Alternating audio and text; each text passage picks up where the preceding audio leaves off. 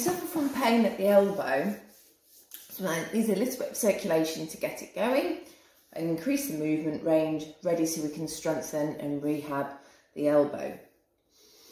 So using a smaller ball than a trigger point ball, so something like a golf ball works quite well, maybe even a marble.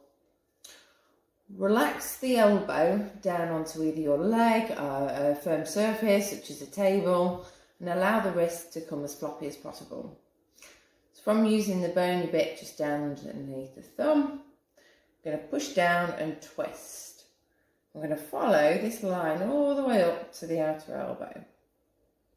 If there's any particularly uncomfortable bits in there, we can hold it, remember to breathe, and we can flex and extend our hand. And then similar to the ankle, we can start to wave the hand too.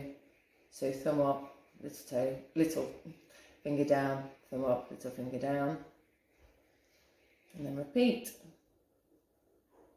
Coming up all the way to the bony bit of the elbow.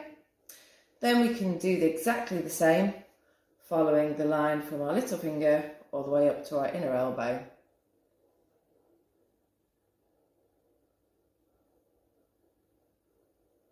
Then we can turn the palm over.